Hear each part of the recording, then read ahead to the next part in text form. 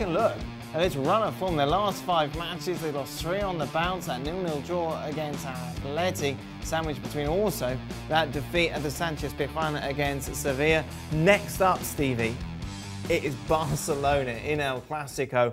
And according to reports in Spain, Lopetegui, for the moment, is safe. It's do or die, really, isn't it? And can you see any reason as to why they're not going to die next weekend? No, not really. If this is a tight game, then he may probably be kept on.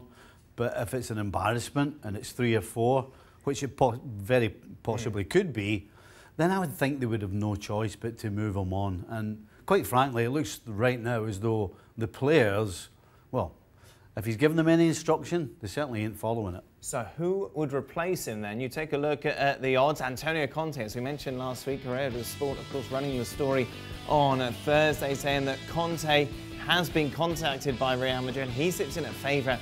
Arsene Wenger then, of course, still available at 7-2. Pochettino 7s. Jose Mourinho at 9-1.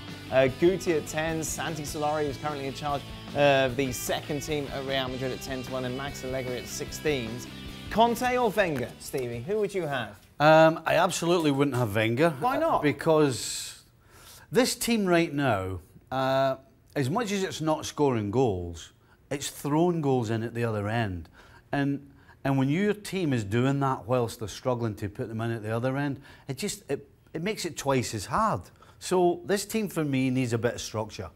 If they get some structure, then I'm not guaranteeing you they'll score hundreds of goals, but I'll guarantee that defensively they won't give anything away. And for me, they need a structure right now. But is there not the argument to say it's concerned with Conte because he might come in and just upset the whole apple cart completely? Because we've seen the managers they've had in the past, obviously Zidane and all that success, isn't that Conte style, is he? I would bring in Conte not for the long term, I would bring in Conte for the short term. I think his style of management only lasts so long. It has a shelf life. And initially, players listen to him. So as much as they do have a lot of experienced players who've got more medals than they know what to put them, they will listen to Conte until Real Madrid come up with the person they want. All the big names are all under contract to other teams. So you've got a Conte who can come in and make a mark straight away. That's what they need. And what's the big problem with Wenger? Why do you completely dismiss it? Because Florentino Perez tried to get him in the past. There's no secret there. Well, it's not about structure for Wenger. It's about opening and expressing yourself and the finer things in the game. But could the players not respond to that?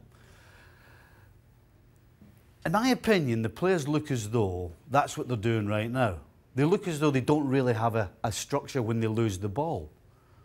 That's not what Wenger's about. That was the thing, particularly us on this show, criticised Wenger about, was that when Arsenal weren't playing the lovely football, teams were just running through them. That's what's happening right now. So clearly Lopetegui isn't doing that. Yeah. You need somebody to go in there and just tighten things up in the engine room and then let your flair players go and win the game for you. Right now, the flair players ain't doing it, and every opposition, regardless of who they are right now, is streaming through the middle and scoring goals. Right now, though, Lopetegui remains the manager of Real Madrid, as we mentioned before. Next up for them is Barcelona.